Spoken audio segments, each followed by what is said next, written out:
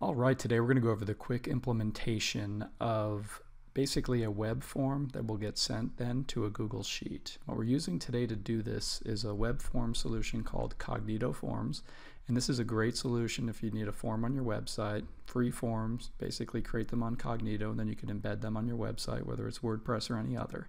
We're going to use a service called Zapier so that when the Cognito form gets submitted by your leads, Zapier is actually going to take that information and then send it over to Google. So we're very quickly going to go through each of these services just to kind of give you a feeling for how all these things integrate with one another. So the first step we need is a new form that we're going to embed on our website. And we're going to go into Cognito, hit New Form, and start from scratch. And the Cognito interface is very intuitive, but what we're basically going to do is give our form a name. So I'm just going to write form name. And we're going to add a few fields to our form. So these would be the things that we're going to ask our leads for as far as information goes. So in this example, I'm going to choose just some basic fields for name. We'll try to capture their phone number. And we'll capture their email address. So just capturing a few pieces of information from the lead. Now within Cognito, we're going to save the form.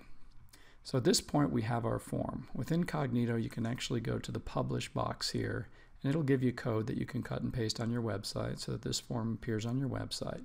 But it'll also give you a link to the form if you want to do that instead. So what we're going to do is just test our form quickly. So I'm opening a new browser and going to my test form. And there it is, and I'm just going to go ahead and say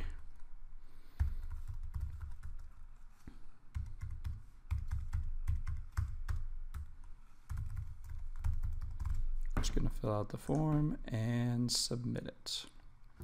And it says that that worked, so just to double check, we'll go back to Cognito. We're going to go into entries. This is where all your entries end up in Cognito. They get emailed to you, but they also store in this database. So I can see now that the form works. So the next thing I need to do is set up the spreadsheet where I want all my leads to go. And what that means is that each time this form gets submitted, this is going to be the sheet where all this information gets sent. So in Google Drive, which is drive.google.com, I'm just going to go to the top left and hit New, and a Google Sheet is what we want to create. So our new Google Sheet, I'm going to give it a name. I'm going to call it Rick's Leads. And the only thing we really need to set up on this sheet are the headers for each of the form fields we have. So if you remember, we had a field for first name, a field for last name, a field for email, and a field for phone. So all we're doing here is setting up a basic sheet with the headers, and the last step, which is really easy but probably the most sort of intense part about the whole process, is setting up the Zap, which is going to send the form information here.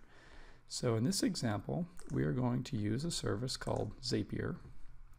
And Zapier is free to use depending on how many Zaps you have and everything. And again, it's basically a tool that'll send information from one data source to another. So we're going to send a quick Zap over. So I'm going to click Add a new Zap. And the first thing it's going to ask for is something called a trigger app. So this is the app that is going to kick off the process. So in our example, it's a Cognito form submission. So I'm just going to click on Cognito Forms.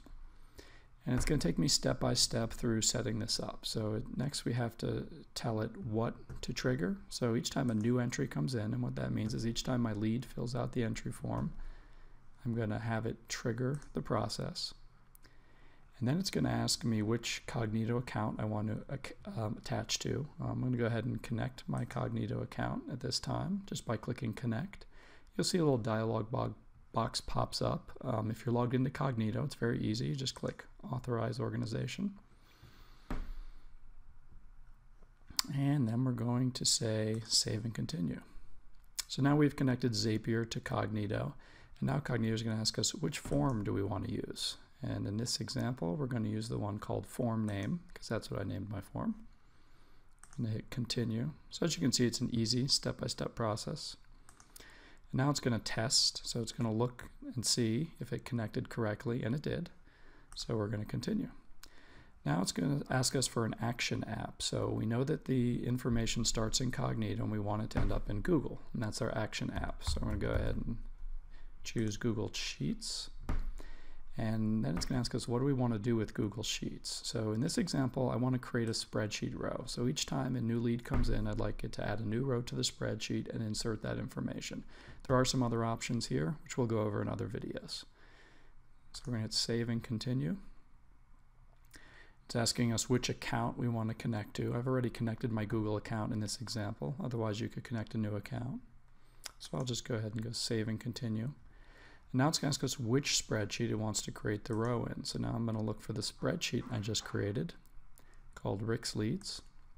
Then it's going to ask us which worksheet. So if you had multiple worksheets on that spreadsheet, you could choose one.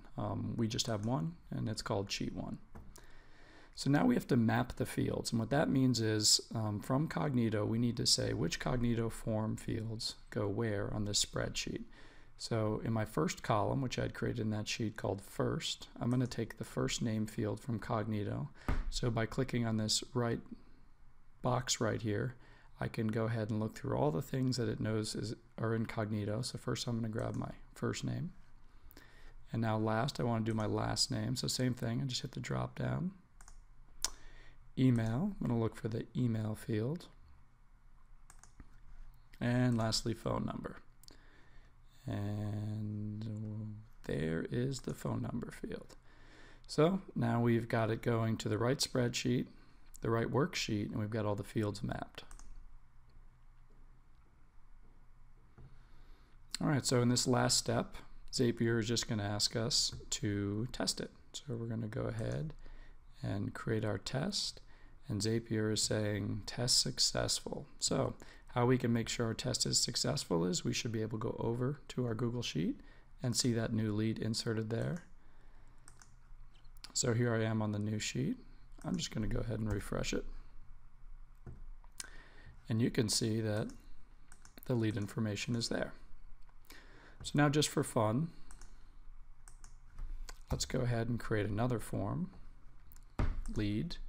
This one we'll call test 2.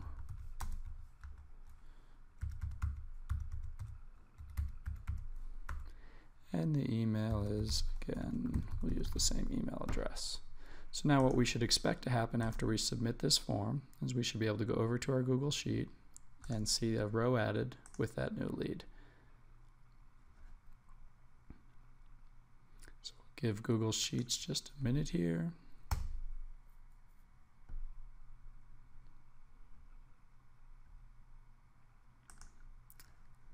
And the one thing we forgot to do is turn our Zap on, so we're going to do that real quick.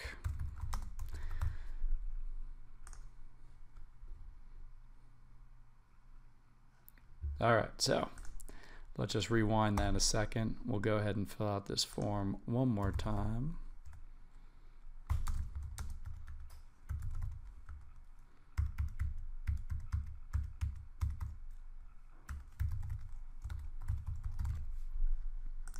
And now, one last time, we will submit our form, check our lead sheet, and bam, pops right in. So that concludes the tutorial, very basic, just using Zapier to connect a useful form solution to Google Sheets. Hope it helps.